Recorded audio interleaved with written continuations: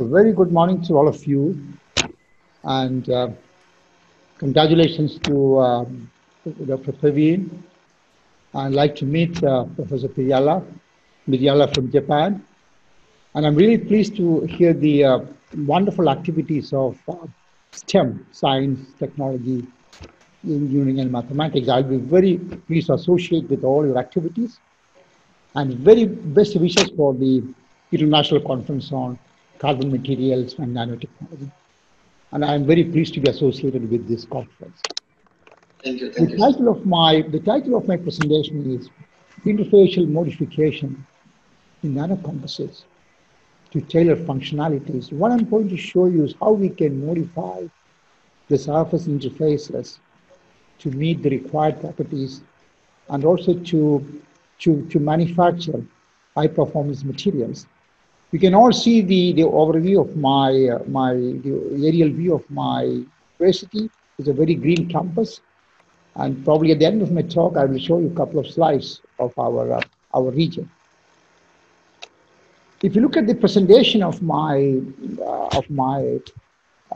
talk today, I have a small introduction. Then I will take you to some of my work on clay polymer nanocomposites. I've been very active putting clay into different types of polymers and to make value-added material. We have been cooperating with tire companies in India to manufacture automotive inner liners, inner tubes. I will show you a couple of slides.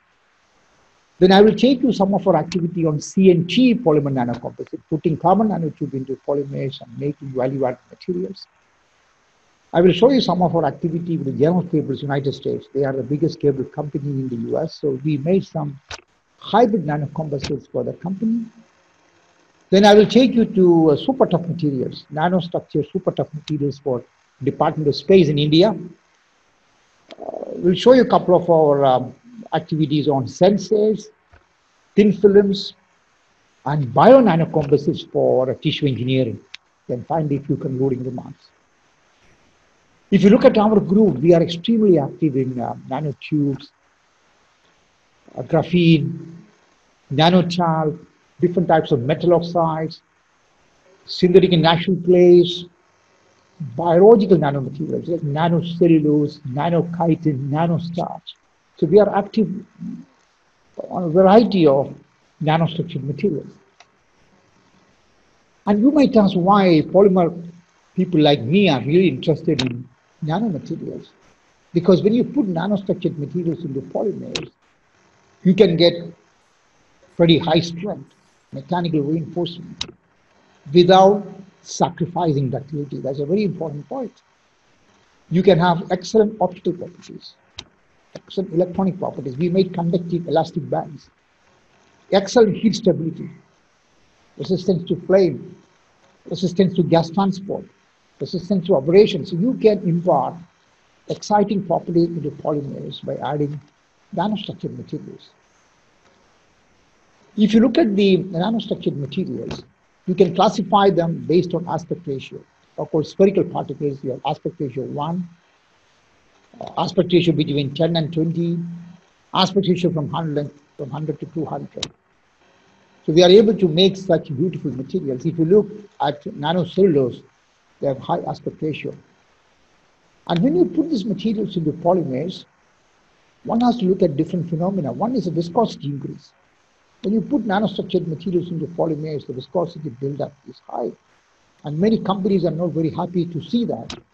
If you look at the viscosity buildup, the high aspect ratio fillers are actually bad because they give rise to high viscosity buildup. Then you have to put lots of energy to process the material. Look at the mechanical reinforcement, the strength that you get, the modulus that you get. The high aspect ratio fillers are always good. If you put clay, if you put nanocellulose, you put carbon nanotube, you put graphene, you get really good mechanical strength. Similarly, if you look at barrier properties, again you will find that high aspect ratio fillers like clay is an exciting material to get barrier properties. Many of our activities with car companies are with clay or graphene, giving very good resistance to transport. Dispersion, in terms of dispersion, there's a big issue. If you try to put High aspect ratio fillets like carbon nanotube or graphene, very difficult to be dispersed. In that respect, I would say spherical or low aspect ratio fillets are easy to disperse. So one has to see all these aspects when you design a polymer nanocomposites: viscosity, mechanical reinforcement, barrier, dispersion issues. Now let me take you the story of clay. Clay is a very interesting material. We have been very active in clay over the last 15 years. The beauty of clay is if you look at MMT, very high stiffness, 170 gigapascals. That is the modulus, the stiffness of clay. That's why we are really interested. Polymer people like me are interested in clay because clay can give rise to very high mechanical reinforcements. Typically, the modulus of a polymer is maybe 2-3 gigapascals. Look at clay stiffness, 170 gigapascal. And what is clay? You can see two tetrahedral, silica tetrahedral, fused to a magnesium and lithium octahedral.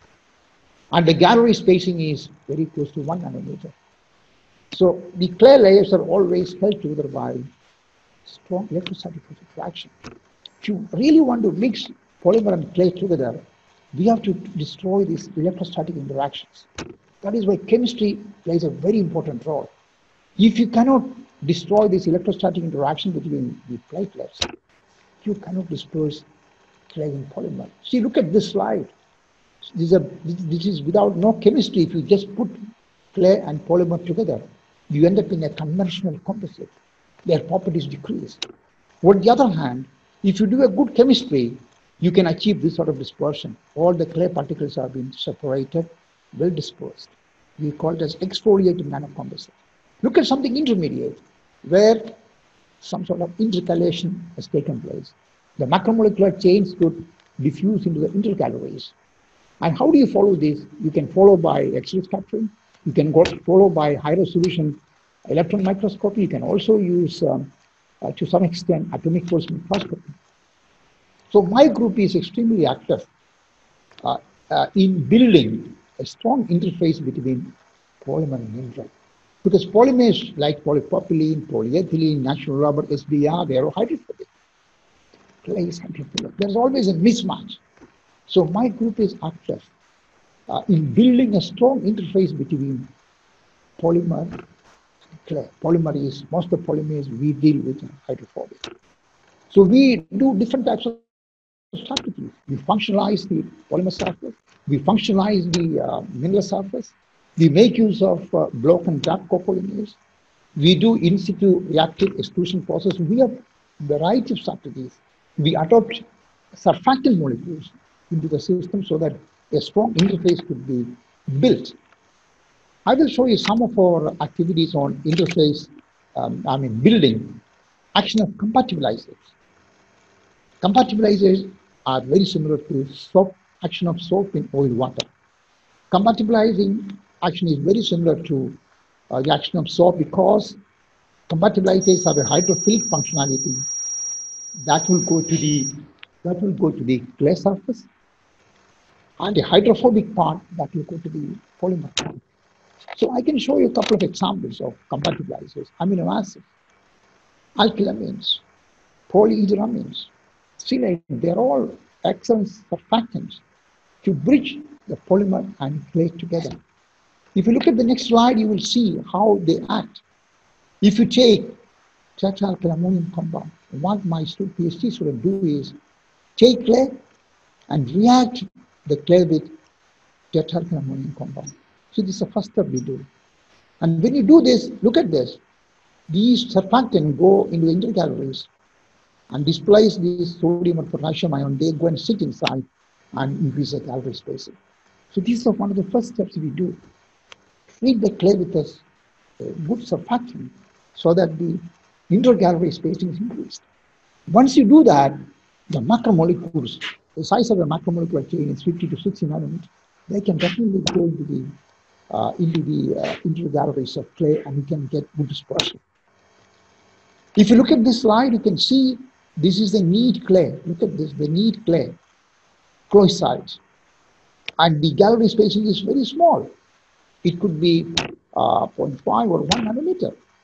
But when you do a intercalation process with the good surfactant, you see that the peak is shifted to lower angles. These are all different types of surfactant molecules we have used. So one of the first steps we do is treat the clay with a suitable surfactants. And once you do that, you can see the peak is progressively shifted to lower angle. That means you increase the dispersion. Once you achieve that, you can get very good interaction between polymer and clay. So this is a very challenging part. So chemistry plays a very big role in making excellent polymer nanocomposites. Unless you do a good chemistry, you cannot achieve manufacturing good polymer nanocomposites.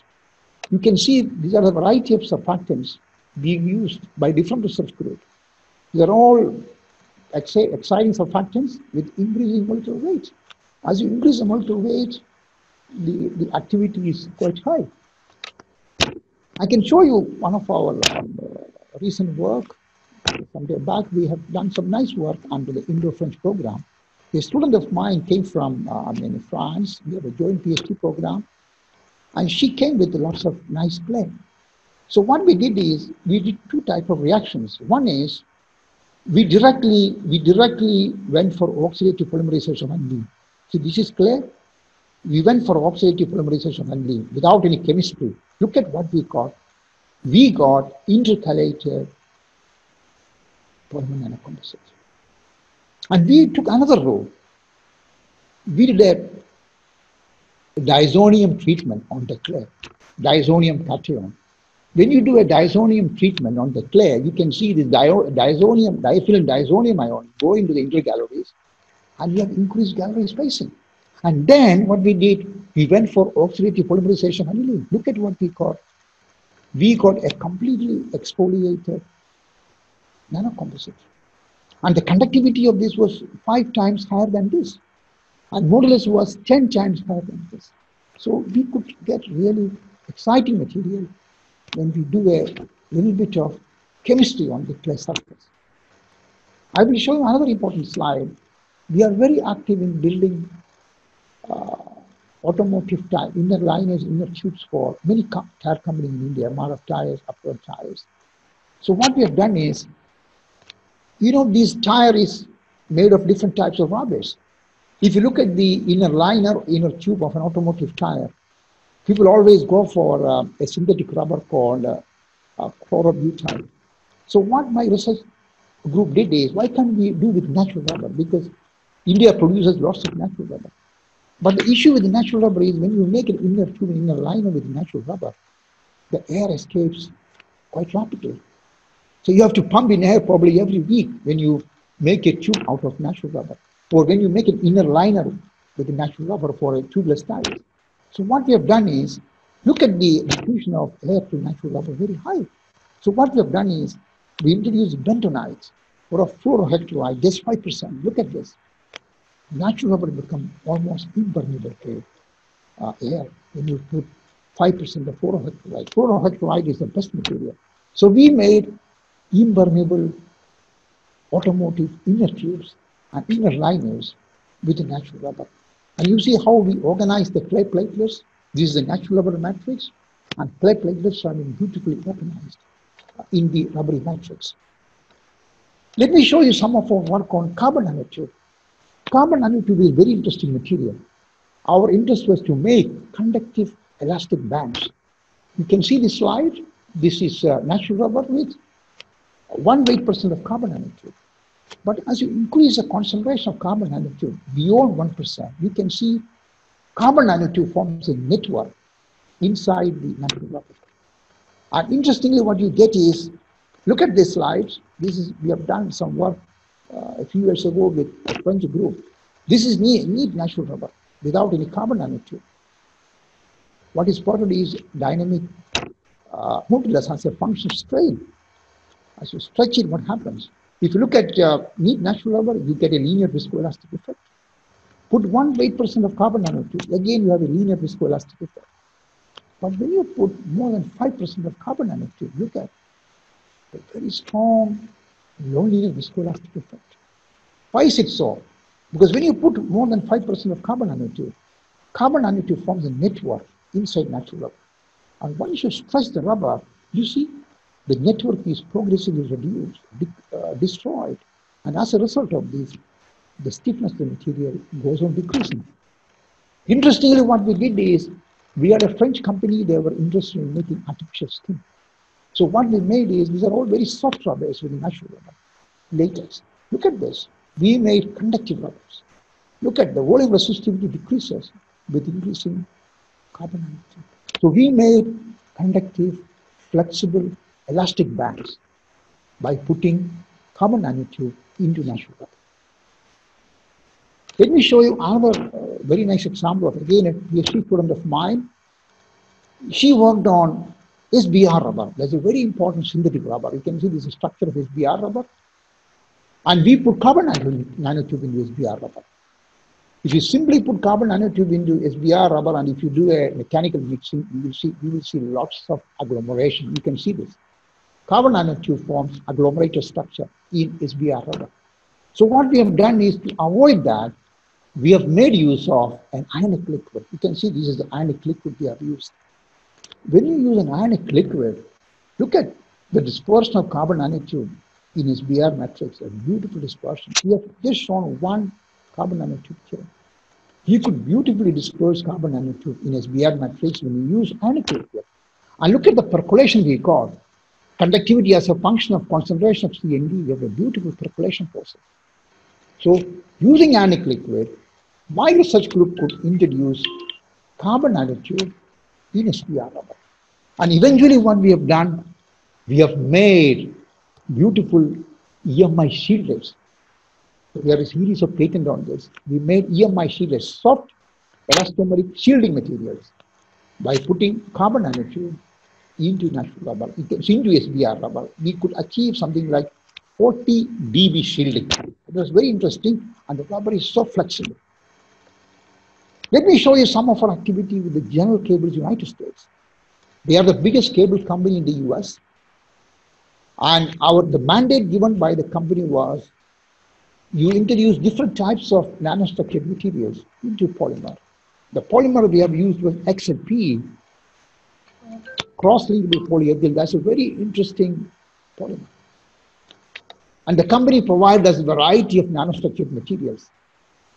This is actually the TM picture of aluminum oxide, 5% of aluminum oxide in XLP matrix, cross-linkable polyethylene matrix. You can see lots of clusters are formed when you put 5% of aluminum oxide in that, which could not disperse well. Of course, the aluminum oxide was chemically modified. Still, there are lots of cluster formation. You can see cluster formation. And when you put clay was also surface modified. You could disperse clay beautifully in the polymer matrix. Polymer was XLP. Cross-linkable polyethylene, that's a very important polymer for cable manufacturing. Look at this slide. What we have done is, we have taken a combination of clay and aluminum oxide together. 2.5% of clay, 2.5% of aluminum oxide. If you look at these two, this is 5% of aluminum oxide, 5% of clay. Look at the combination, 2.5, 2.5 combination, 1:1 combination. We found that when you combine clay and aluminum oxide together, you can suppress agglomeration process.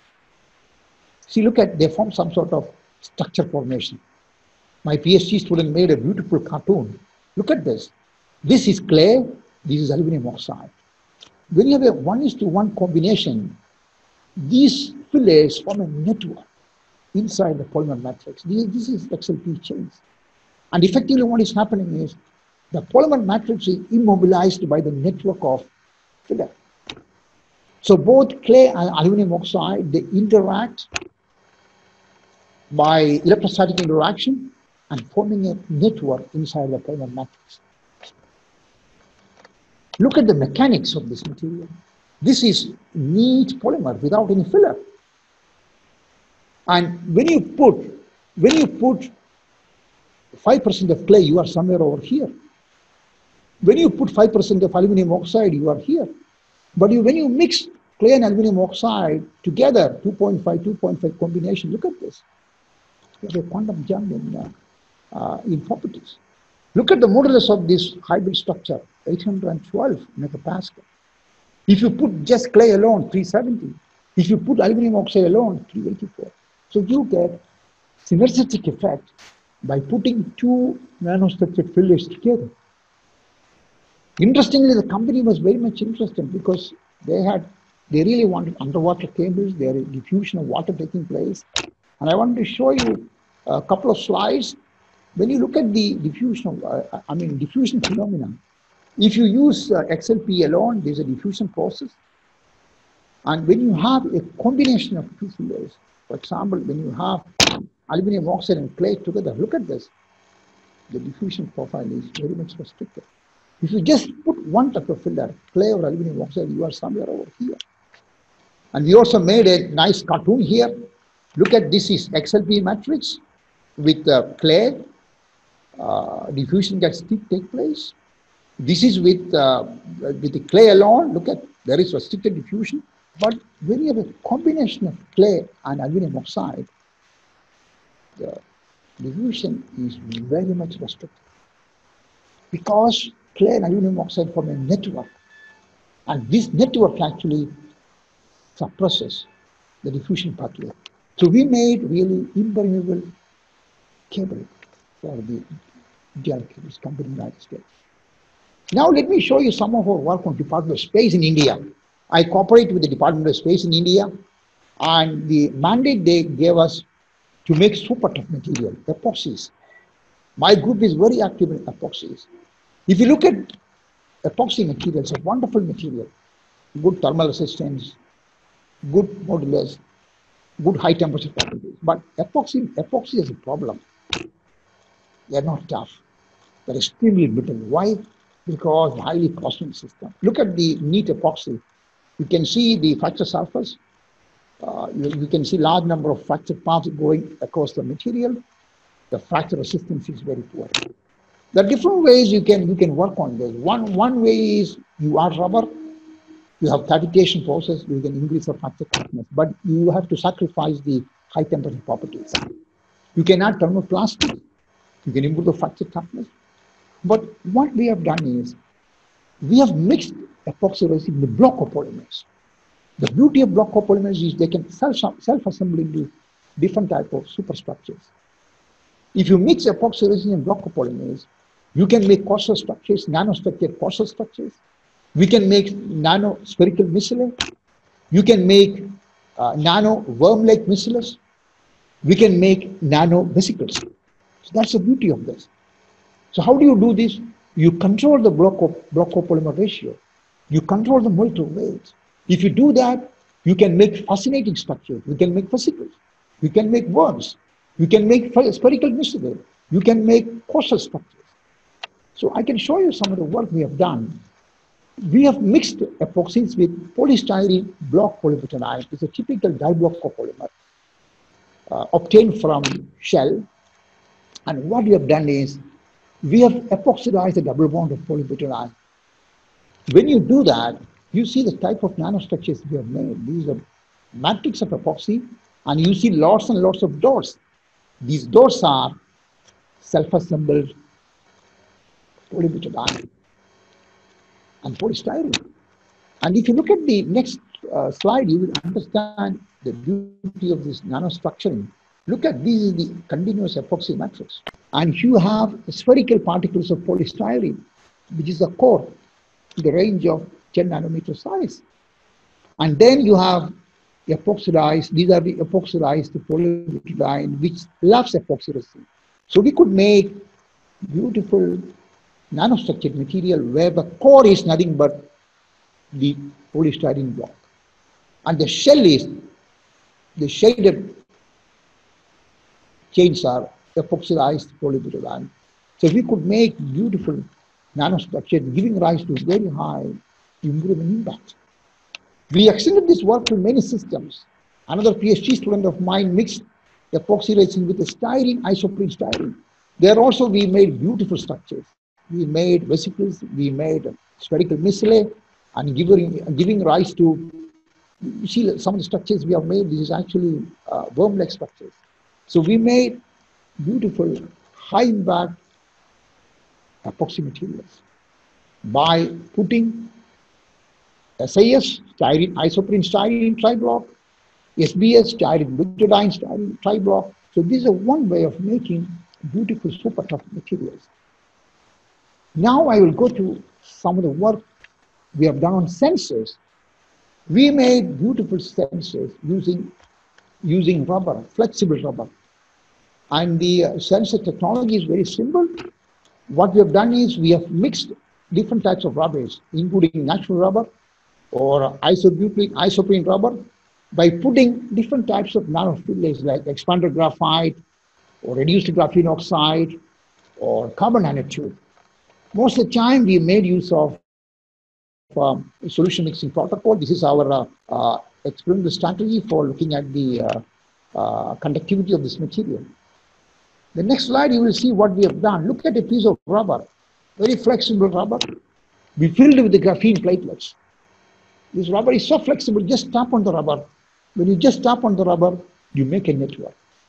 You release the tapping force, a few newtons. When you release the tapping force, you destroy the network.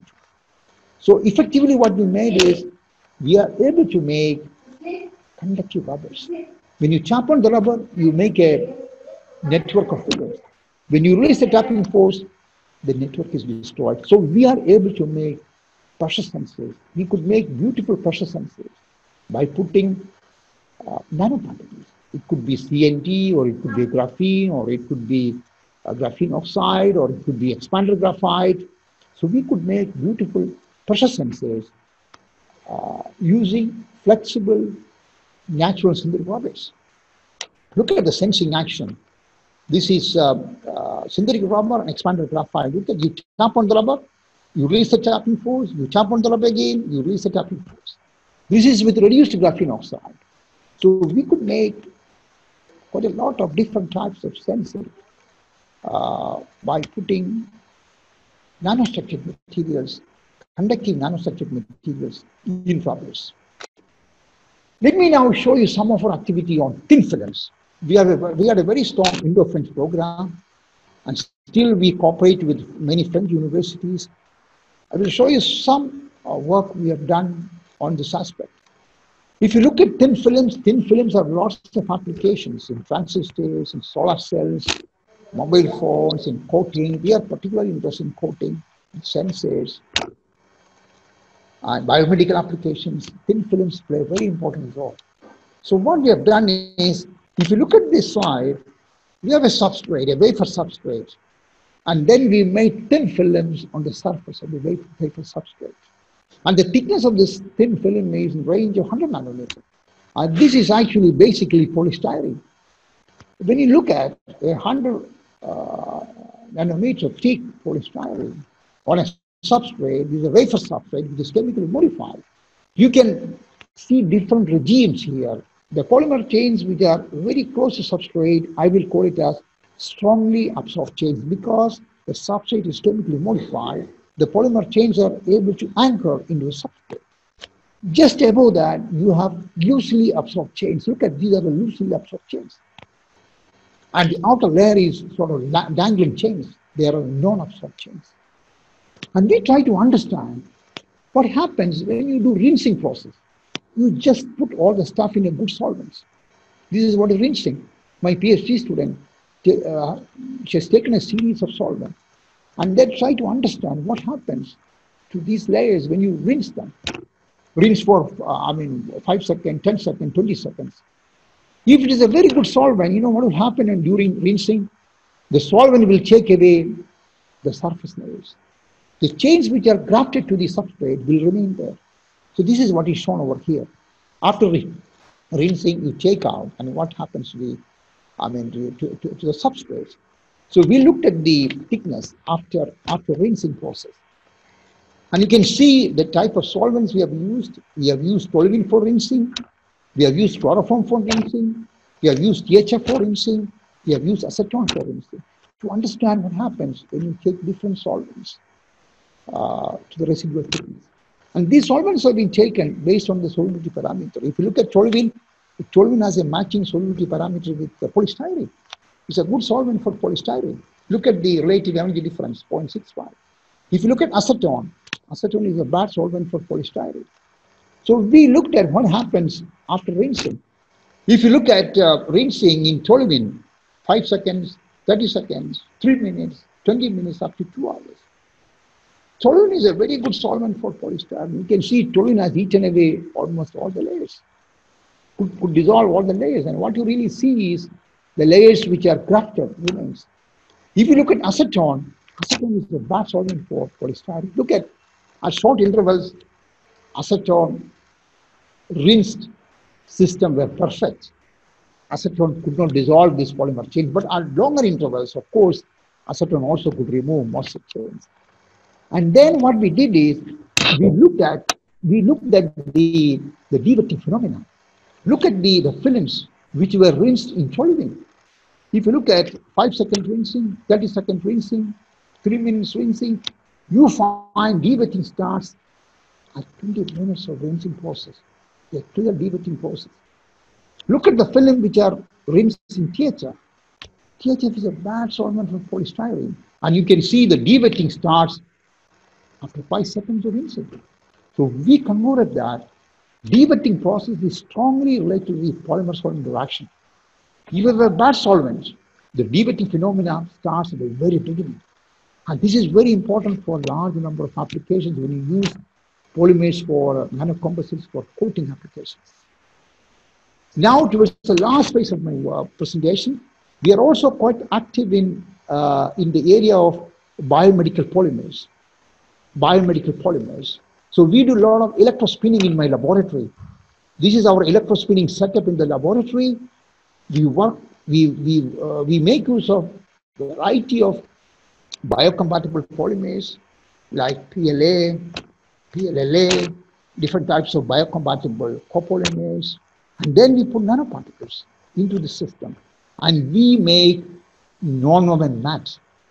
Basically for what? For wound healing applications. So this is the internal structure of these non-woven mats. You can see beautiful, fine nanowires. And look at an wound, sacrificially made wound, and this wound is closed by this tape. You see, after a week or two, the wound is completely closed without any mark, any scar on the body. And how we made? We made by electrospinning, by putting a little bit of nanoparticles. And because of this peculiar action of these nanoparticles, you have efficient cell migration, cell proliferation, and angiogenesis. Therefore, you have excellent healing activity. I can show you, we also work with the guinea pigs, animal model, to see the healing activity. You can see this is the wound we have made on the guinea pig, and this wound is closed by this tape. And then we looked at the healing activity. Look at this is our electrospun system. Electrospun non-woven mat. We also made use of nanoparticles. Look at, these are the nanoparticles we have used. Before electrospinning, we mix the polymer solution with the nanoparticle. It could be zinc oxide, it could be TiO2. We have used different types of nanoparticles. And these nanoparticles are very useful for wound healing activity. But you have to select the right one and the right size and right shape. And these nanoparticles, look at this. This is actually PCl with nanoparticles. Zinc oxide, in the range of 60 nanometers zinc oxide we have incorporated. When you put a little bit of zinc oxide, what happens is zinc oxide will react with oxygen, and eventually you get hydrogen peroxide. And hydrogen peroxide actually favors wound healing activity. That is the beauty of putting a little bit of zinc oxide.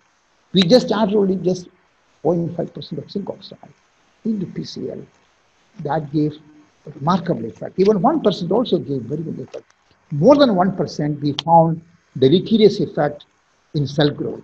A lot of cells died if you put more of zinc oxide. And when you do that, you have excellent cell proliferation, cell migration, and wound healing and angiogenesis. That is the beauty of the total wound healing approach. We also looked at the disappearance of scaffold. You know, after a while, the scaffold has to disappear. Scaffold is just temporary support. Look at this is PCL scaffold. We looked at the PCL scaffold after implantation, 5th day, 10th day, 20th day. We also looked at PCL with 1% of zinc oxide. We found that PCL with 1% of zinc oxide, the disintegration was much faster. So nanoparticles have a dual functionality. One is nanoparticles aids wound healing activity. Second point is nanoparticles aids faster degradation of the scaffold, because scaffold has to disappear after a couple of weeks, couple of months. Therefore, this is very beneficial. Incorporation of small amount of nanoparticles is very much beneficial for wound healing activity. We also quantified the wound healing process. Look at, this is the work with guinea pigs. This is the neat PCL. We have looked at day 1. We went up to day 30. Look at, this is PCL alone without any nanoparticle. You see a scar here. But if you put 1% of zinc oxide, look at, you don't see any scar here. So this is a positive glow, a positive control, there's a negative control. So 1% of zinc oxide made dramatic change. Especially the scar could be completely avoided. And look at the quantified wound healing process. If you look at this, the system with the 1% of zinc oxide gave the best results. And this is neat PCL without zinc oxide. Wound healing activity is more efficient when you have 1% of zinc oxide. We are also quite active extracting nano from biological resources. And we also cooperate with Alan Dufresne in Grenoble. Look at some of the nice electron microscopy pictures, TEM pictures. This is Tunisian cellulose, extracted from Tunisian animal. Wheat straw, nanocellulose extracted from wheat straw. And this is cotton, nanocellulose extracted from cotton. Nanocellulose extracted from crab shell.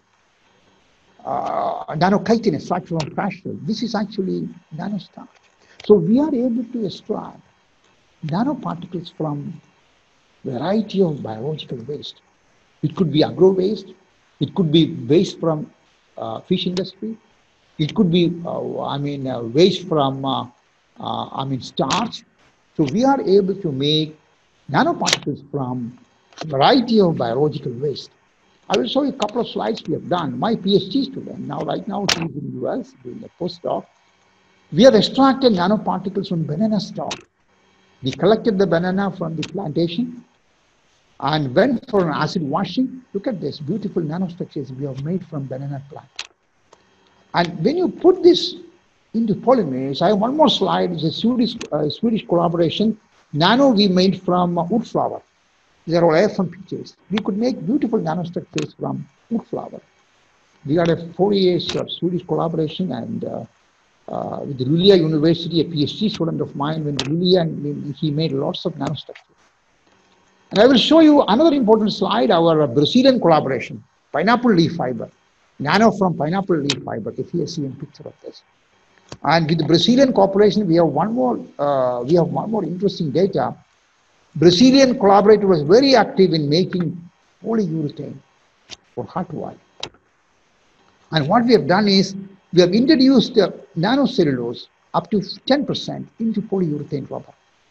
And when you put 5% of nanocellulose into polyurethane, look at the strength of this material. 17.5 is the neat strength of PU, became 52.6. And if you look at the E modulus of this material, 37.5 is the E modulus of neat PU. If you put 5% of nanocellulose from from pineapple, 92.4. So there is a quantum jump in increase in modulus. So with the help of the Brazilian group, we have made nanocellulose polyurethane prosthetic heart valve. It's a big corporation of the Brazilian hospital. And eventually we published a series of papers, and we have a few patents on this. So this is an exciting material to make nanocellulose prosthetic heart valve manufacturing. This is my last slide. By putting nanoparticles into polymers, we can make a large number of functional materials, new materials for barrier applications. We are also cooperation with the car company, a company in the US. We made impermeable cables. We made automotive inner liners, inner tubes with the natural rubber. You can increase the mechanical strength to a very high extent. You can by putting nanoparticles. You can get EMI shielding activity, particularly by putting nanoparticles into soft elastomers. We made excellent EMI shielders. We made conductive elastomeric bands for artificial skin of the French company. We also made, due to the lack of time, we also made water purification membranes by spraying nanocellulose on the surface of typical water filters. We made sensors. We are able to make biomedical patches for wound healing applications. And I would like to thank my PhD student, Deepa and Kishore. They are now in Qatar. Martin became an associate professor now. Purnima also became an associate professor. Vaishak is in Russia, the assistant professor in Russia. Kulud, she was my Indo-French student right now in Qatar. Rani also an associate professor now. I'm particularly thankful to Professor Sena Rao for the generous funding from the Nano Mission of India. I'm thankful to all the funding agencies, ISRO, CSIR, DBT, AICT, UGC, DRDO, DIT, and I have active cooperation with the Thermal Academy of Sciences and BRNS, the Atomic Energy, and funding from General Cables United States, Czech surface feed company, where we did lots of surface modification of fillers, Apollo tires, MRF tires, and I thankfully acknowledge the support of Didier Roussel from the University of Lorraine, France, Yves Grohens from South Brittany, and Jürgen Piontek from Institute of Polymer Research in Dresden. And this is my group, the chemistry group. I have two groups. This is my chemistry group. I have an active group in chemistry, School of Chemical Sciences. You can see my collaborator from France, Yves Grohens. We had a photograph together with him. And this is my group in nano. We have a really big group in nanoscience and nanotechnology in MGU. You are very welcome to my campus. And this is my university, Mahatma Gandhi University. We are very active in polymer science, organic chemistry, physical chemistry. So I am quite active in all these groups. And we have a Center for Nanoscience, and we recently started a School of Energy Materials. So this is the front gate of the university. And very welcome to Kerala. Kerala is a very beautiful part of India. If you look at COVID, Kerala is one of the best states in India. We could really, control COVID very effectively, and this was appreciated by all over the world. And this is some nice pictures of Kerala, the Mohiniyattam of young girls, very old temples, the traveling the canal of water, the beautiful, like in Venice, the boat race, Kathakali, backwaters.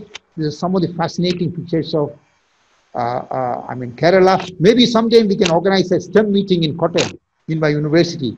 Yes. Sure, sir. We're organizing a meeting, international conference, 100 years of macromolecular science.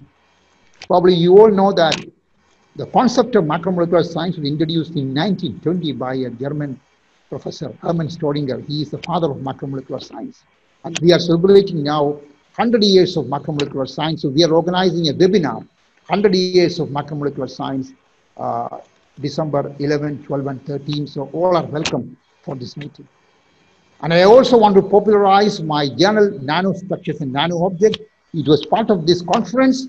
So I request all of you to submit your good articles, journals. Now the site score has become 5.6. And I wanted to build up an impact close to 10. That is my ambition. So please submit your good quality papers into Nanostructures and Nano Objects. It's a conventional journal, no page articles. So thank you so much for your patient hearing, and I wish all the best for the conference. Thank you.